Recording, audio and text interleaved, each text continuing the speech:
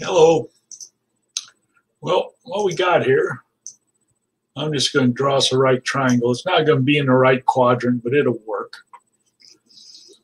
So what we got, sine of theta is -7/25. So if we let this, whoops, I got to change that to a letter, don't I?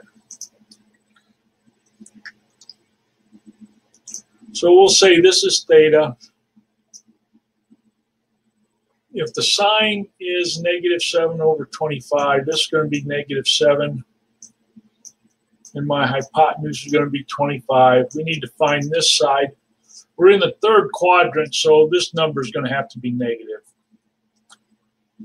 So -7 squared plus x squared equals 25 squared. So 49 plus x squared equals 625.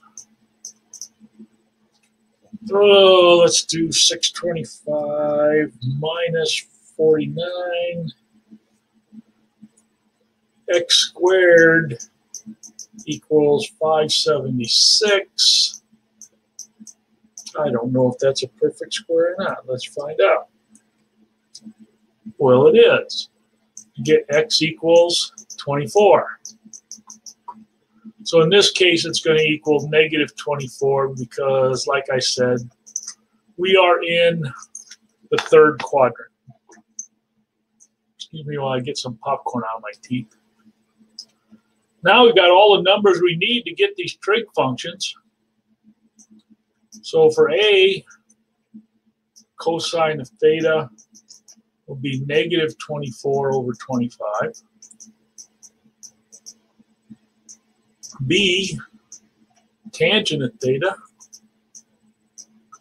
will be 7/24 because I have a -7/24. Cosecant of theta is just the reciprocal of sine, so it's going to be -25/7.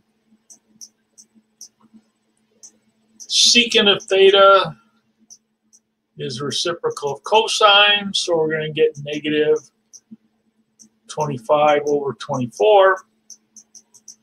And last but not least, we do cotangent, which is the reciprocal of tangent, so it's going to be 24/7.